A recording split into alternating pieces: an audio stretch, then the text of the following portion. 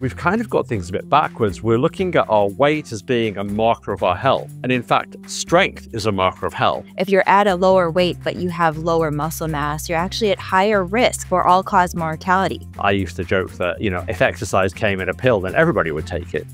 Welcome to the Strength Changes Everything podcast, where we introduce you to the information, latest research, and tools that will enable you to live a strong, healthy life. On this podcast, we will also answer your questions about strength, health, and well-being. I'm Amy Hudson. I own and operate 3 exercise coach studios. My co-hosts are Brian Sagan, co-founder and CEO of The Exercise Coach, and Dr. James Fisher, leading researcher in evidence-based strength training. And now for today's episode.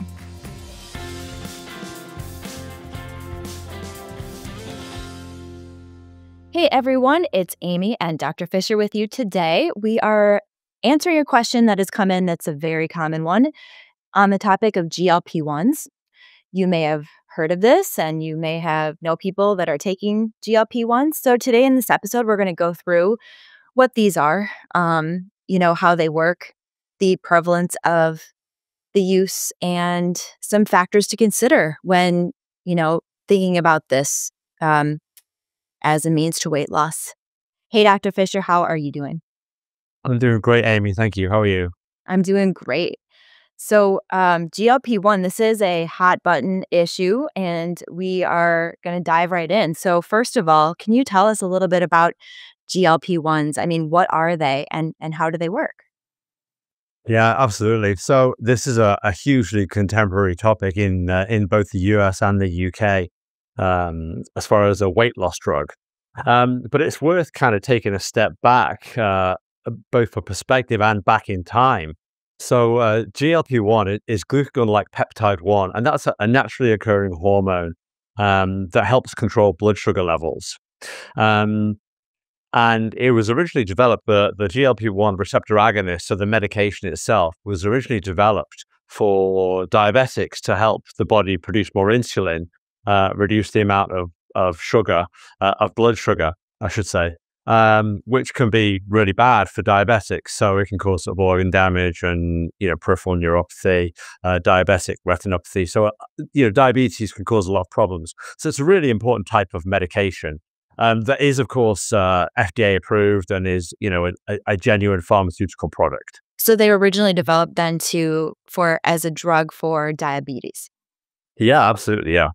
Okay. So then talk us through, how did they get into more of the mainstream? I mean, people are taking these now that are not diabetics. So walk us through how this drug has evolved. Yeah. So as with most, with many pharmaceuticals, certainly, there is a secondary effect of certain types of medication. And in this case, there was identified, considerable weight loss in diabetics using GLP-1 receptor agonists. So it's become, and it's been used for around 20 years in the pharmaceutical industry for diabetics. And then more recently, it's been recognized and prescribed for specifically for weight loss. Now, whether it should or shouldn't be prescribed for weight loss is debatable, but it certainly is being prescribed, and it certainly seems efficacious for weight loss. But we'll talk a bit about some of the potential implications of that. Right. I mean, I think from the beginning of time, people have wanted some kind of pill or magic potion for weight loss, right? So if something comes out that suggests that it might be that solution, it's going to gain in popularity, right? Yeah, absolutely. And the reality is the pharmaceutical industry is a business. As much as we might like to think that it's purely virtuous and it's there purely for our own health and well-being, it's a money-making business. And of course, they've realized that there's a lot more money to be made in helping people to lose weight than there is purely in helping diabetics. There's a lot more people trying to lose weight than there are diabetics to take it. So it's come across that way. And of course, like you said, if there's a pill for it, then people will take it if it's an easier option. I used to joke that if exercise came in a pill, then everybody would take it. So it's a tricky one. Yes. Do you have any facts or figures about how common this is, or how many people are using it currently? Yeah, so if we go back over time, over the last sort of decade, it's gone from around 30,000 to just shy of a million people in the US, and that equates to somewhere around 7% of adults currently taking or having claimed to have taken GLP-1 medication specifically for weight loss. So it's got a reasonably high prevalence. Um, Now, of course, it does list in the packaging. It should list the side effects, and from the people that I've spoken to who have taken GLP-1 medication, there are sort of gastrointestinal side effects as well as headaches, dizziness, fatigue, and so forth. A few other side effects as well. Now, it's worth clarifying.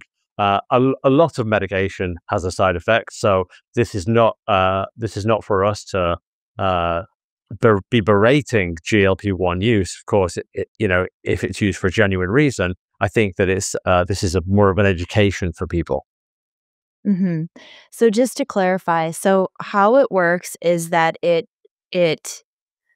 helps to regulate insulin levels in the body, right? Does it Mhm. decrease appetite? Yeah, it does. So it slows digestion down and it reduces appetite. And of course, the slowing of digestion is what might cause gastrointestinal issues. And in fact, people who are physically fit and healthy and specifically engage in strength training actually increase their gastrointestinal transit time. And that can serve to reduce certain types of cancer, sort of gastrointestinal cancer.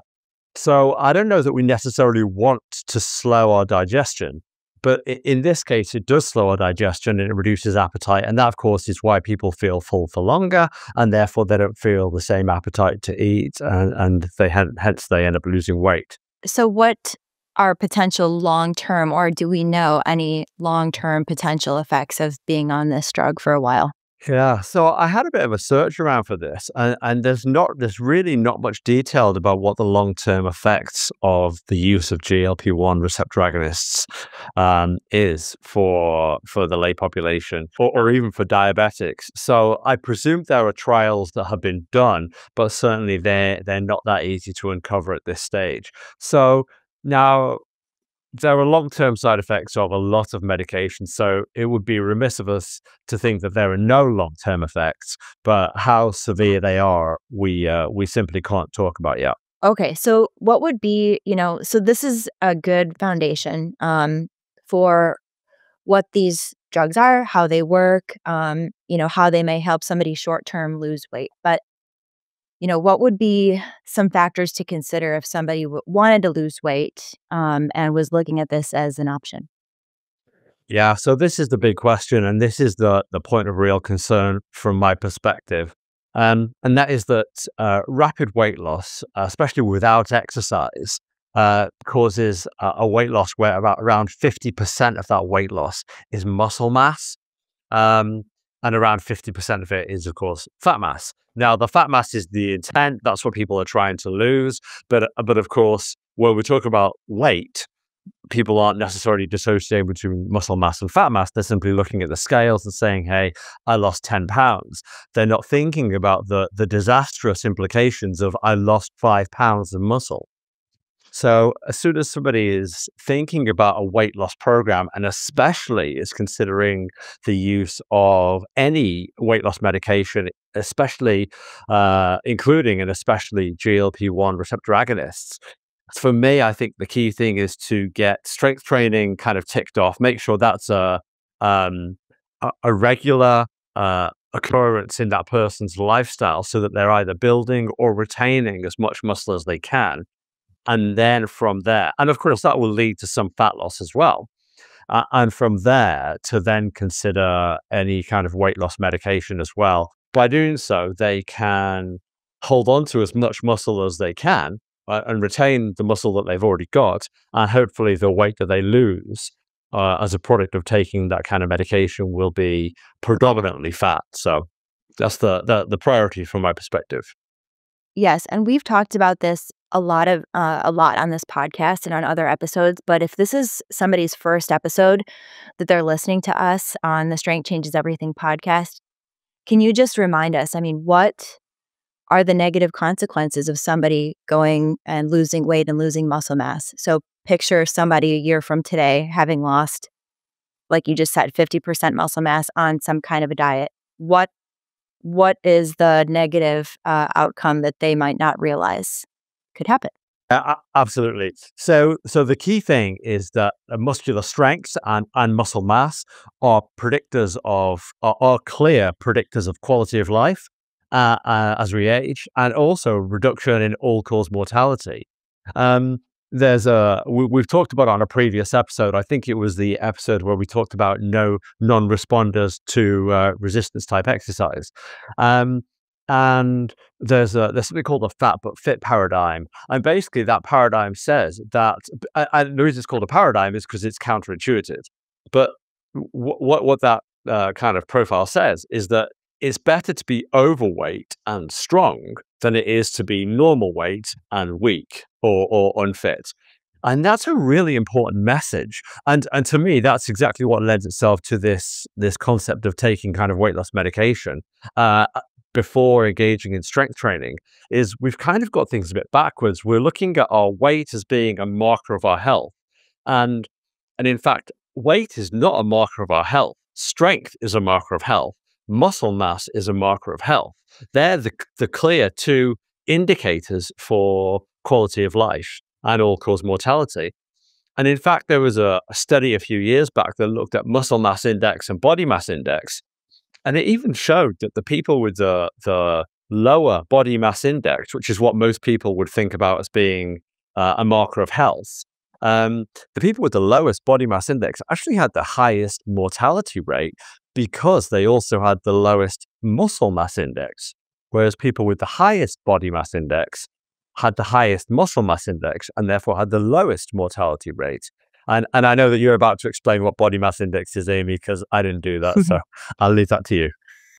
Yes, that is a huge, important, eye-opening truth. If you haven't heard that before, is that it's very easy to take weight as an indication of how healthy I am. But what Dr. Fisher just said is that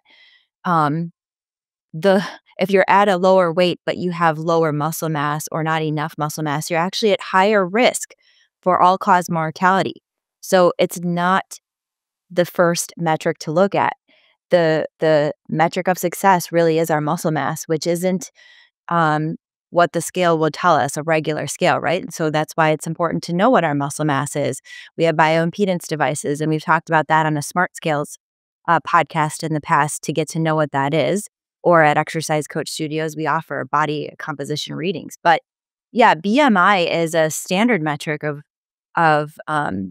you can pull up on Google Charts and you can see normal weight, healthy weight, and then another range is overweight, and then another range is obese, right? And a BMI is just a straight up marker of height and weight, but that doesn't tell the whole story, right? So what Dr. Fisher is saying is somebody might be at a higher weight because they have more muscle mass, and truly metabolically they're way healthier than somebody who might be 5 or 10 pounds lighter in the normal weight category, right? Or in another category on this BMI chart. But really, more muscle mass is every single day of the week more advantageous. Exactly. Really well put. But I would even go a step further than that and say even people that think of themselves as being overweight or obese and might physically be obese potentially have more muscle mass because of carrying around that additional weight. So if they go on a weight loss strategy to try to lose some of that body fat, then that's fine. Fat loss is okay. I'm not for a second saying that people shouldn't try to lose body fat if they are carrying an excess. But muscle loss is absolutely disastrous. And that's the key thing in all of this. We need to hang on to and build as much muscle as we can because that's the biggest marker for quality of life as we age. And you've said in other podcasts, Dr. Fisher, some statistics about when people yo-yo diet within a year of losing weight, where 50% of that is muscle mass and 50% of that is body fat, a certain percentage of people regain all the weight. What was that stat? Yeah, so I don't remember the exact statistic, but most people will regain all of the weight that they lost, but half of the weight they lost was muscle, but they won't regain the muscle that they lost. So we know that most people lose, a reasonably high percentage, it's sort of 1 to 5% every decade of life of muscle mass. And if we're just giving it away because we're going on a drastic weight loss diet, that's we're quite literally aging our body 10 years. If I lose 5 or 10 pounds of muscle, I'm effectively aging my body unnecessarily, with the intention that I'm trying to do myself some good. And this is the point of this. This is educational, right? We're not Mhm. trying to tell people not to lose weight and not to take certain medication. But we are trying to help people to make a more educated decision. Absolutely. Yeah, so the point being is that we have to care for our muscle mass this has to be a part of the conversation related to weight loss, is preserving muscle mass so that metabolically we are healthier for the long term. We wanna keep the long-term perspective in mind and how healthy will I be in 1 year or 5 years, not just in 6 months. And muscle mass is the key piece to consider when it comes to this. Yeah, I was just going to add that we've talked about the benefits of strength training in other ways as well, but we've also talked about the approach to strength training as being, can be relatively uncomplicated, can be brief, can be infrequent, exactly as the exercise coach prescribe.